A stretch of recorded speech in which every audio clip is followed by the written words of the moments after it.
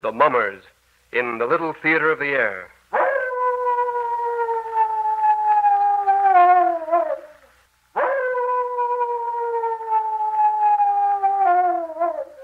Now, the Hermit.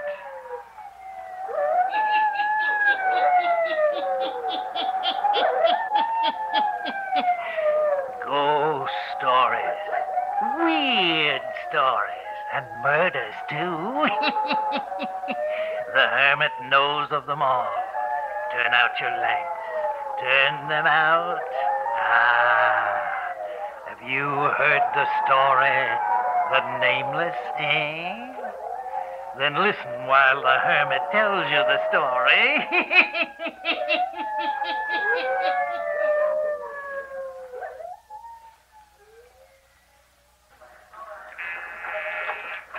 Hardin Wilkin Company. One moment, please. Good afternoon, Hardin Wilkin Company. Mr. Wilkin is talking on another line. Will you wait, please? Good afternoon, Hardin Wilkin Company. No, don't want any of it. Our advertising must pay for itself. I haven't any money to throw away on questionable charity.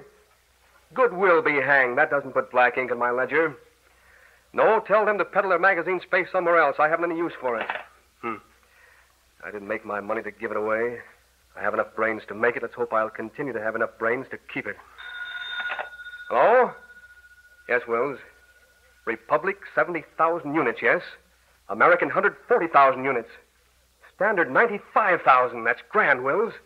Huh? Well, never mind about that. You just bring in the orders. I'll take care of filling them on time. Yeah? Yep. Right. 305,000 units in one day. I knew this invention would bring me a fortune. Over 3 million units the first year. Hardin Wilkin, a millionaire in 3 years. A millionaire. That's all that counts. A millionaire.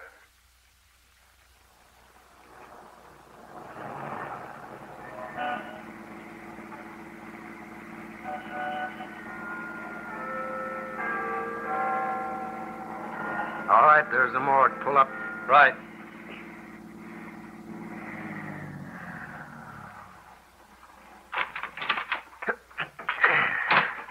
Hello, Alex. Hello. So what you got? Another John Doe for you. John Doe, huh? Yeah. All right, bring him in. All right. You got that in, Bill? Yep. Go ahead. Where's he from? Out by Coleman Swamp. Drowned? Nope. How then? Dunno. Coroner had a look at him? Yeah. Performed the autopsy and still don't know how he died. Here, put him on here and we'll wheel him in. A little higher. How come he's a John Doe? Not a mark of identification on him. Labels torn off his clothes, even the buttons ripped off. Murder, huh? Looks like it. The question is, how? Poison? Coroner says not. Analysis showed no trace of poison. Say, Alec, do we have to go back any farther with her? Why? I don't like this place. You've been to the morgue enough times for it not to bother you. It always does. I want to get out into the fresh air. Good thing my nose don't bother me. Well, okay, you can leave him here. I'll take care of him. Coroner will be in tomorrow, Alec. All right. I'll just check him in and wait for the coroner. That's right. Come on, let's get out of here.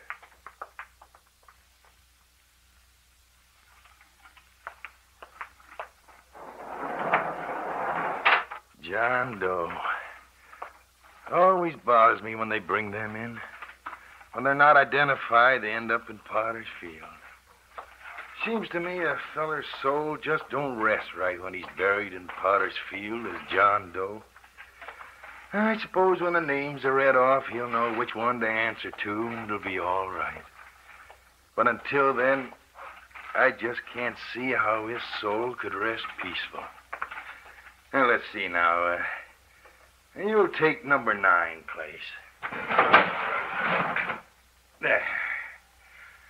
There, John Doe, number 9. John Doe, number 9. What? John Doe, number 9. Who's talking? You must be hearing things. This place always did have strange echoes. Maybe the souls that got separated from their bodies too quick. I hope someone claims you, John Doe, number 9.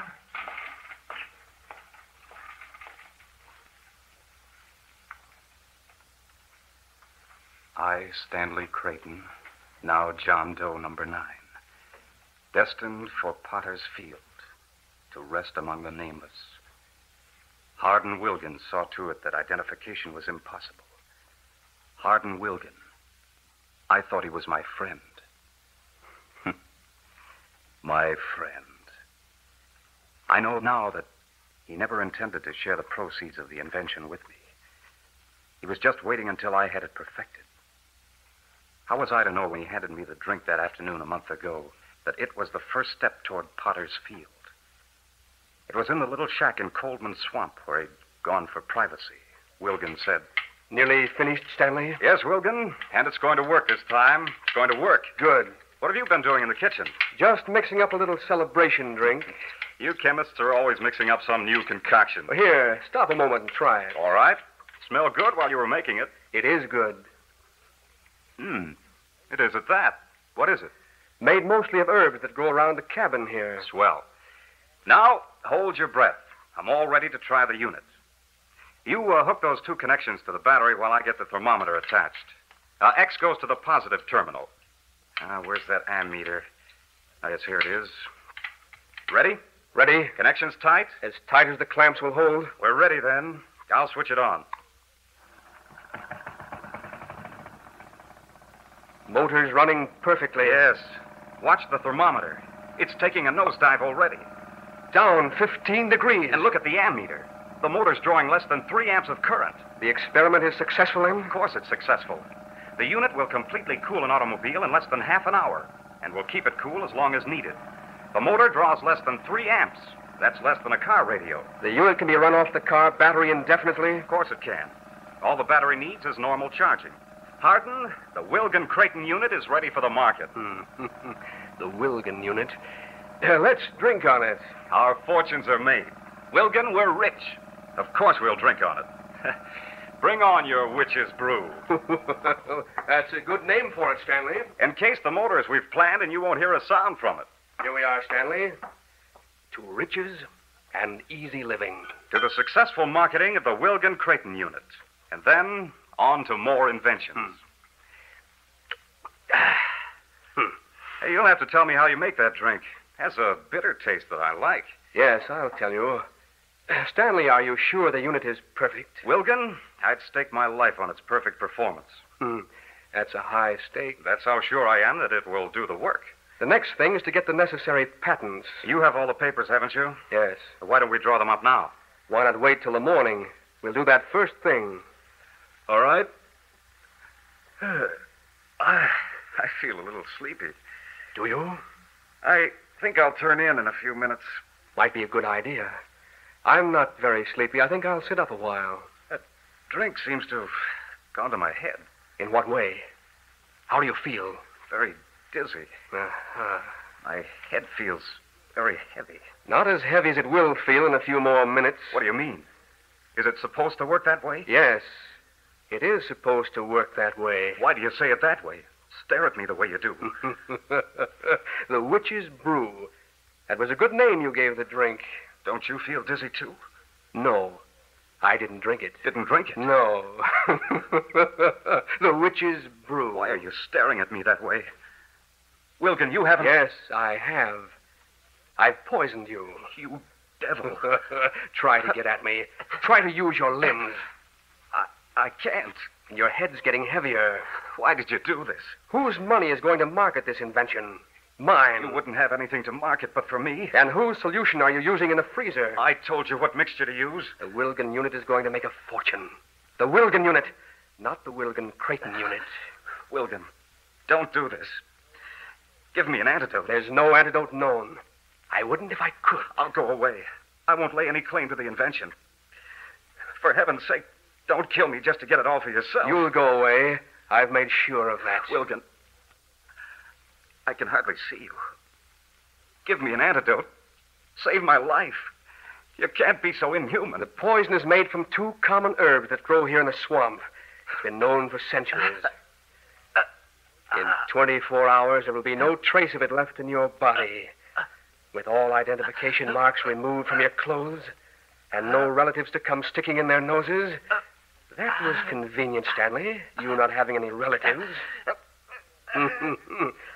Go ahead, writhe.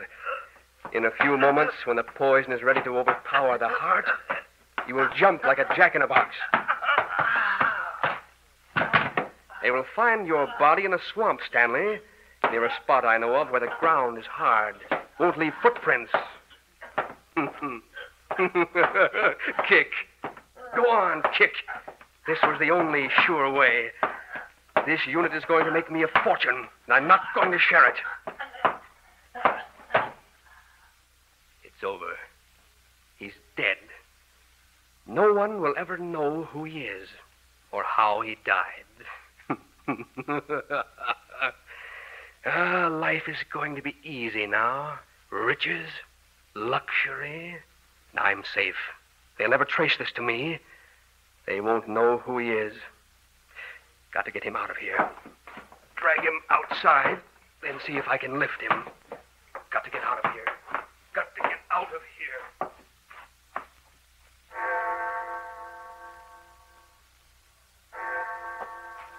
Got to get out of here.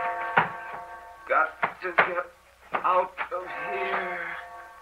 John Doe, number 9. Got to get out of here. I don't like this making the rounds in the morgue at night. Never did.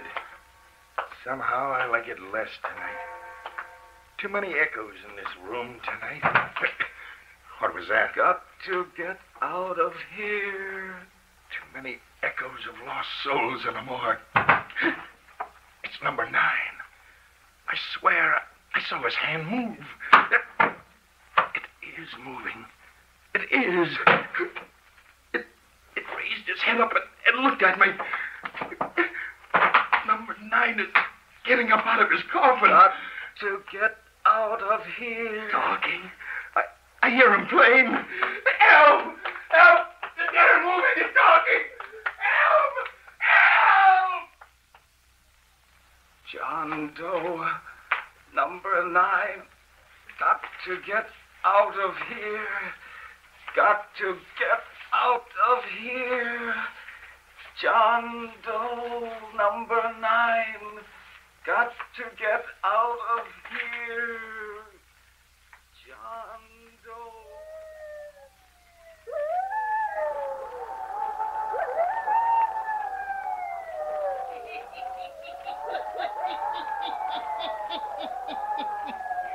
A dead man gets up off the slab in the morgue and is now wandering through the city streets. Where is he going? What is he going to do? The hermit will tell you before the night is done.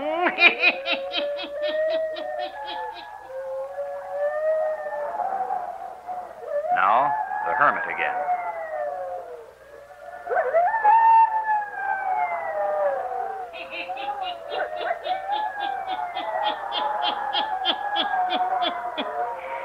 John Doe, number 9, wanders through the streets.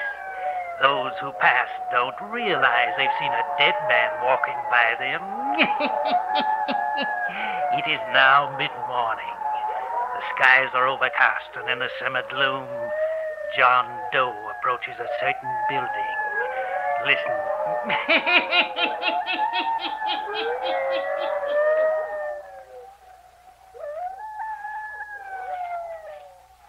Going up. Up, please. Take me up, please. John Doe, number 9.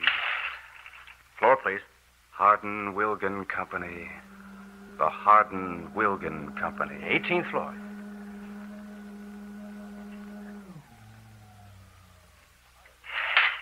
Hardin Wilgan Company is the third door to your right, sir. I know. Third door to right. What's the matter with that guy?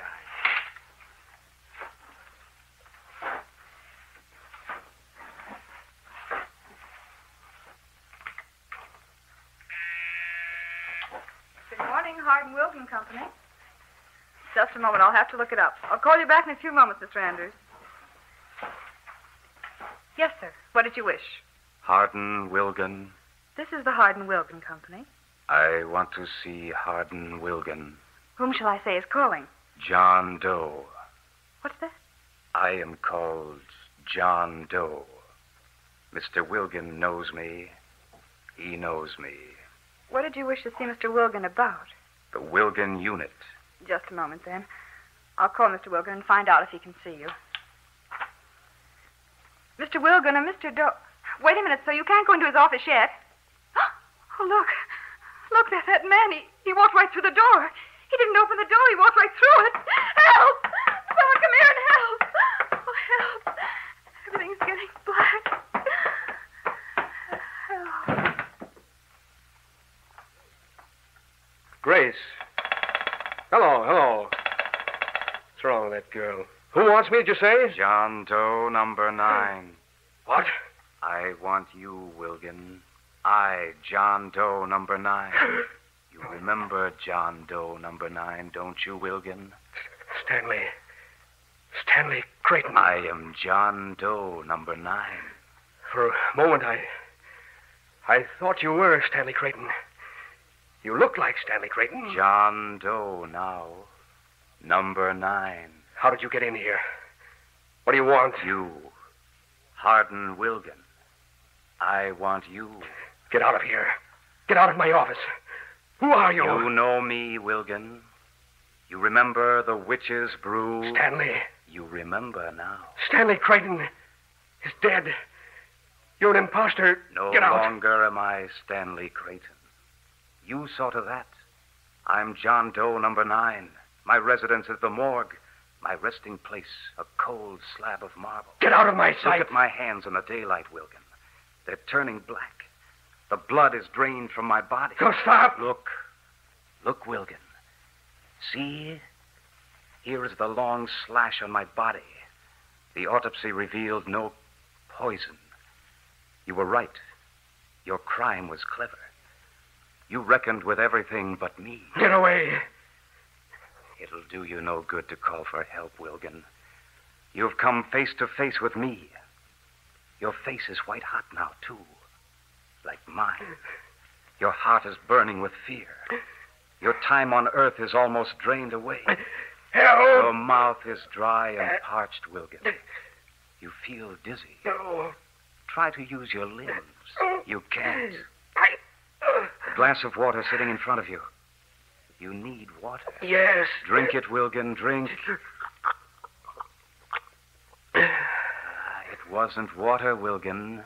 Poison. What? You hear me? Poison. You have drunk poison. Oh, help! Help! I'm choking. I can't breathe.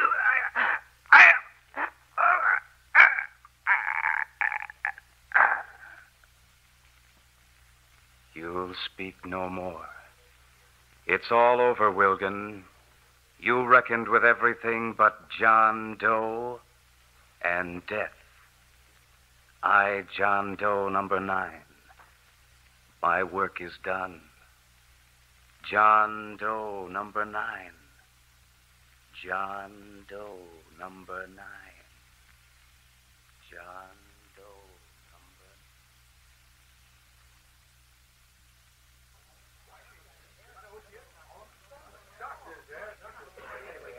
I found her just like this, Doc, lying on the floor. She just fainted, that's all. She'll be all right in a moment. I thought I heard someone call help. Sounded like it came from the Wiggins Company, so I ran in and found her lying on the floor. Then I ran down to your office, Doc. She's going to be all right. Take a drink of this, please. She was calling help. Help. That's what she's saying now. Mr. Wilgan. Mr. Wilgan. What about Mr. Wilgan? A man who said his name was John Doe walked right through the door. Walked through it. I saw him. He what? Don't you understand? He wasn't real. He vanished through the door into the office. Is this Mr. Wilgan's private office? Yes. He vanished through his door. I guess I'd better find out from Mr. Wilgan what this is all about. Mr. Wilgan. Pardon me, Mr. Wilgan, but... Wait. What's wrong here? Come in here, quickly. What's wrong, Doc? Mr. Wilgan is... The man is dead. Dead. Dead. The man, the strange-looking man, he walked through the door, came in here and killed Mr. Wilgan. There are no wounds. Must have been his heart. I have never seen such a look on anyone's face before. He died in horror. Terrible horror.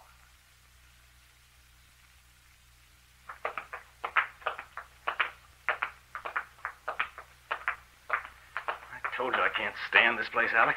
And it's worse at night. You think I like it after all that's happened? What are you bringing me back for? I just gotta see. I gotta see. You talk like a wild man. I think I'm losing my mind. Here. We're going to look at him. Who is it? You remember? John Doe, number 9? Yeah, I remember. He's lying here quiet now. Like all the dead lie. Sometimes you think you can see him breathing. Cut it, Alec. I heard him. I heard him speak. I saw him move last night. I saw it. You know, you're plain nuts. Is that so? Well, listen. You saw the evening paper, didn't you? Sure, I saw it. You read about Hardin Wilgan, didn't you? Yeah, I read it. Died in his office today. Sure he did.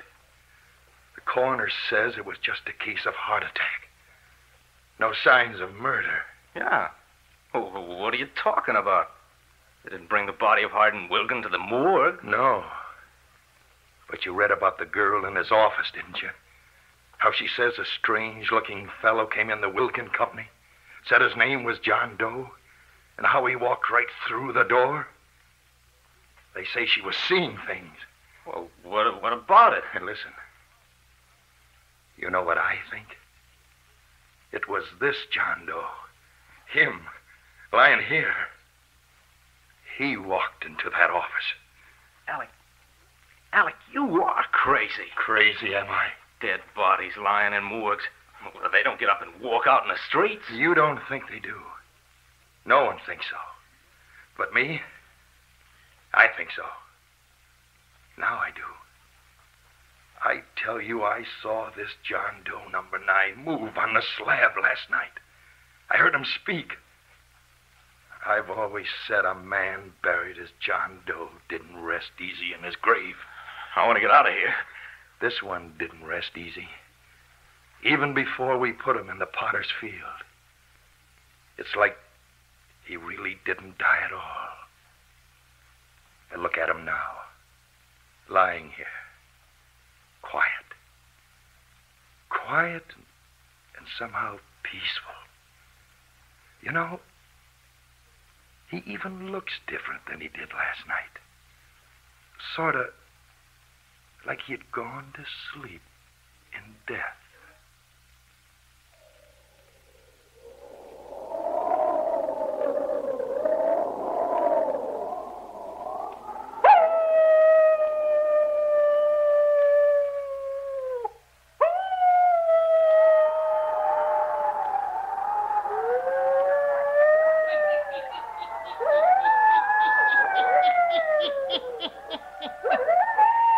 John Doe does rest peacefully now. Yes, his work is done. John Doe number 9 even scores with Hardin Wilgan. Turn on your lights. Turn them on. I'll be back. Pleasant dreams.